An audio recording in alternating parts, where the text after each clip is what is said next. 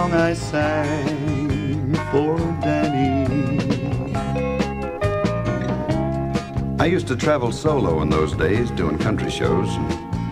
When I first struck Danny, he was 13, I suppose. Wide-eyed in the crowd with a cheeky-faced grin, he looked like a sapling playing games with the wind. And I thought, I should sing a song for that young kid. So that's exactly what I did. I sang a song for Danny.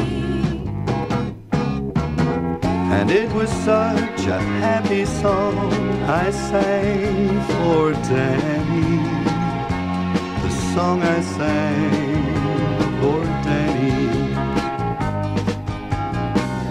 Well, I really must have impressed that young'un, 'cause he thought I was some kind of star.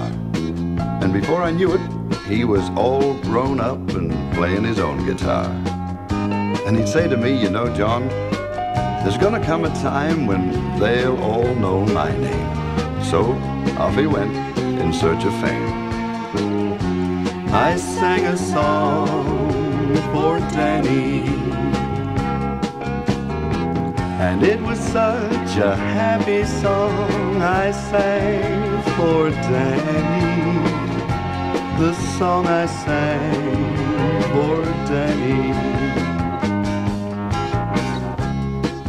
Well, every now and then, Danny dropped by and say hello, which wasn't all that often, 'cause he'd joined a traveling show. And once in a while, from some outback town, I'd hear that young Danny'd been knocking him down with his songs. And it made me feel a little bit proud to think that I'd helped him do his thing. A thought that made my heart sing for Danny. And it was such a happy song I sang for Danny. The song I sang for Danny.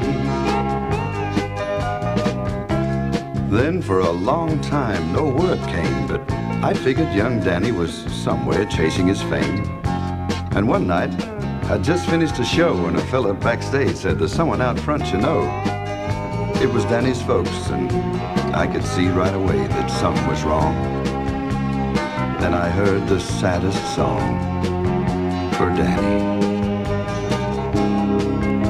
You see, Danny'd met some men, the lowest kind of men, pushers, whose story sounded great to a small-town country boy. Go and get with it, son. Few of these things ain't gonna hurt you. Happy pills, they'll bring you joy. And how could a small-town country boy know how those pushers lied? And my heart died with Danny.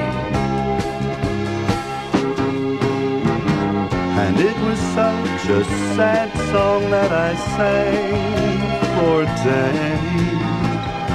The song I sang for Danny. Danny.